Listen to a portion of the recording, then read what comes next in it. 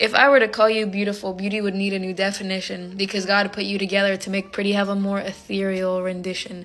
You're beautiful in the way that your energy floats, like it's freezing outside and you brought infinite coats so that everyone would feel comfortable.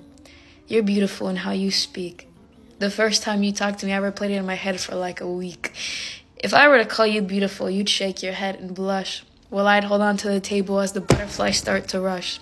Beautiful in how you listen to an endless stream of thoughts. I compared the light in your eyes to those found on ceilings, but stars don't share the same watts. You're beautiful, intelligent, outstanding, need I say more? Wind chimes announce your presence.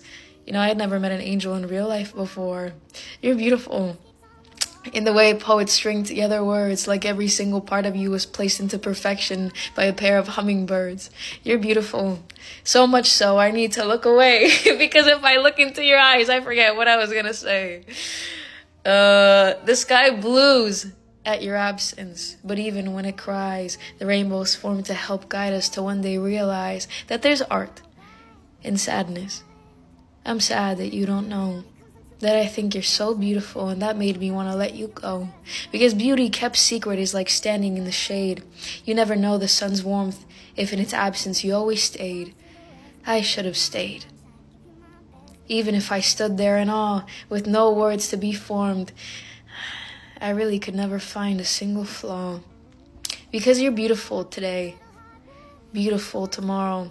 You know, I went and begged the sun for some of its beauty to be able to borrow, and instead she showed me your smile, then took a picture of mine, handed me a pen, and I described you in every line.